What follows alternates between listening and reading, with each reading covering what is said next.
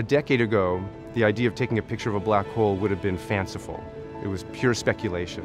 But we dreamed, and now we've taken the first snapshot, we've taken the first data, and we're developing those data right now. You never quite know where your research is going to go or what the impact of your research is going to be, but it's the pursuit of mysteries, it's the pursuit of knowledge that is really the goal and really the key. And that, for me, is the passion. That's why I wake up in the morning. Please welcome Shep Doeleman from the Smithsonian Astrophysical Observatory.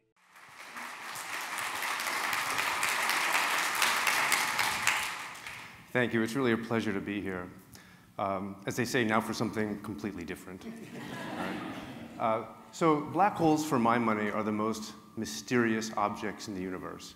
We have some idea of maybe what they look like. We've seen movies. This is a clip from the Interstellar movie.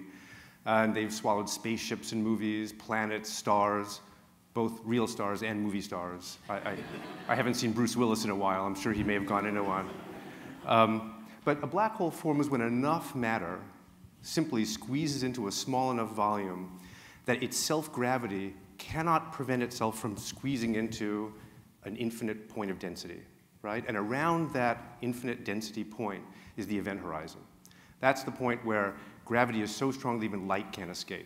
So nature, knowing that this is something of an abomination, shields it from our view in some kind of cosmic censorship. Now, if we could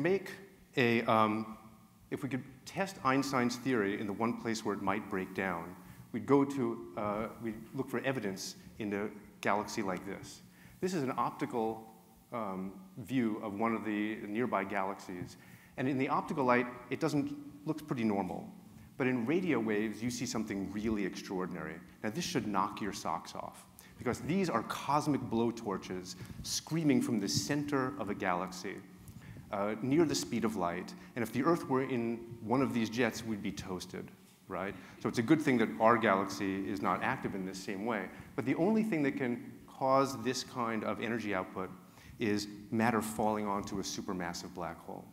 This is some of the best indirect evidence we have. Although in my family, the fact that socks disappear from the dryer occasionally, it seems like it's proof enough that monsters exist in the cosmos. But what the Event Horizon Telescope is aiming to do is take the first picture of a black hole to see if we can test Einstein's theories in the one place where they might break down. And to set the stage, let's talk about Newton for a moment. His ideas of gravity held sway for hundreds of years. They accurately predicted the trajectory of cannonballs and of weights dropping from towers, but they did not, curiously enough, predict the orbit of Mercury, which got a mysterious kick every time it went around the sun. So cue Einstein, who came up with an entirely different geometric way of understanding gravity. Instead of objects interacting with forces between them, a mass would deform space-time like a ball settling into a rubber sheet. An object would move through this space-time, around this rubber sheet, as though they were attracted to the original mass. Now, this immediately resolved the Mercury question, which is great, great news. But such revolutionary concepts require very good evidence.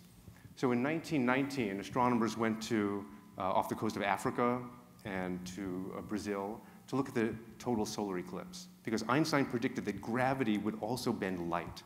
And if you looked at stars at the limb of the sun, they would appear to be in a different position, just for a small window of time from where they normally were. And in fact, this is exactly what they saw. Using the best astronomical instruments of their time, they were able to see this difference, and it matched precisely what Einstein predicted. So overnight, Einstein became a household name, and we were off and running thinking about gravity in a whole different way. And with the Event Horizon Telescope project that is based at the Smithsonian Astrophysical Observatory, we're trying to take the first image of a black hole to see what we might see. Now, the best case for doing that is the center of our own Milky Way galaxy, really in our own backyard.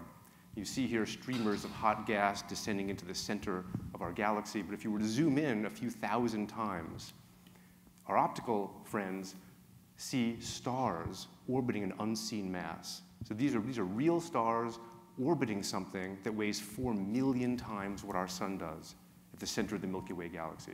This should really knock your socks off. I mean, this is, you don't normally see stars being tossed around like planets. Now, if you were to zoom in even further, what does Einstein predict we should see? Well, this is a simulation made by one of the people in our team. You wind up seeing the hot gas swirling around the black hole, which is heated to hundreds of billions of degrees by the crushing gravity.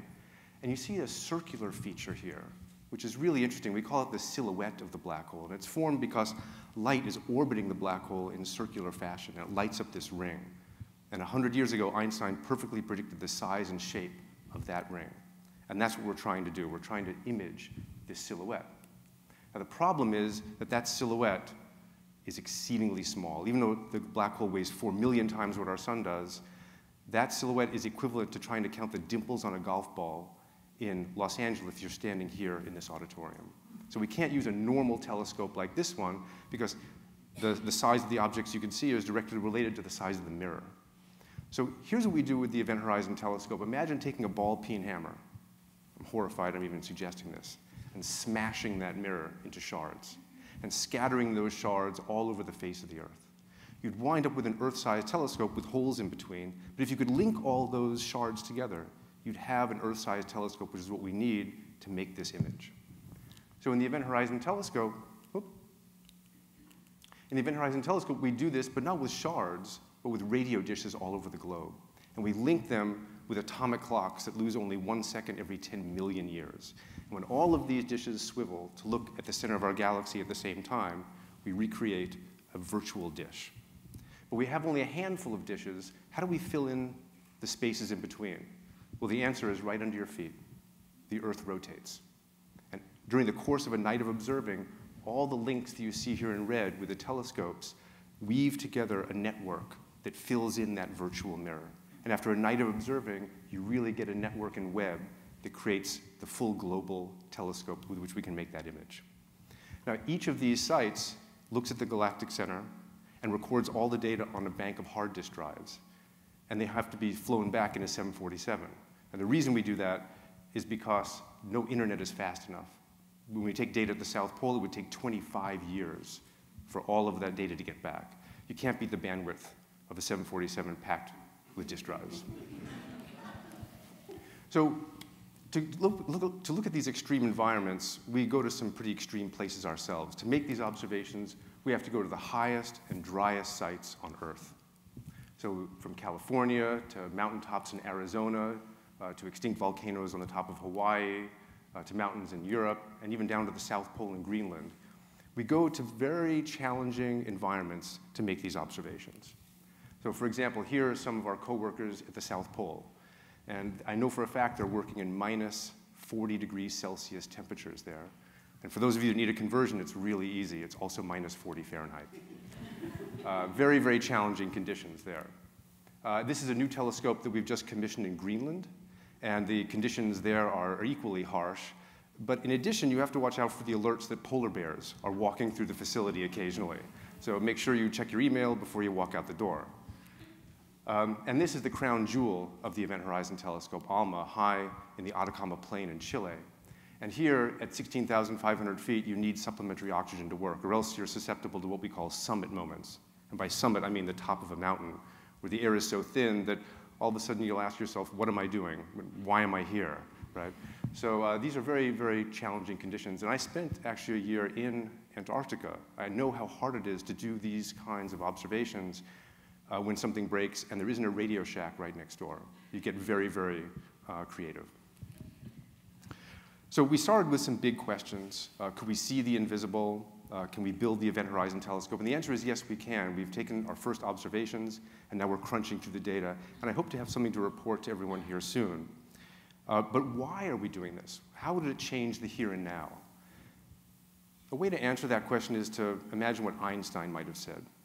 He would have had no answer, because in 1915, nothing in our day-to-day experience used his general relativity and his corrections to Newton's gravity. But look in your purse, look in your pocket. We now have something that we use every day that requires his theory. The GPS that's on your phone uses the fact that clocks in orbit tick faster than clocks on the surface of the ground just because of gravity. If we didn't make that correction, we'd be miles off. Right? So imagine going now and asking Einstein. I like to do this.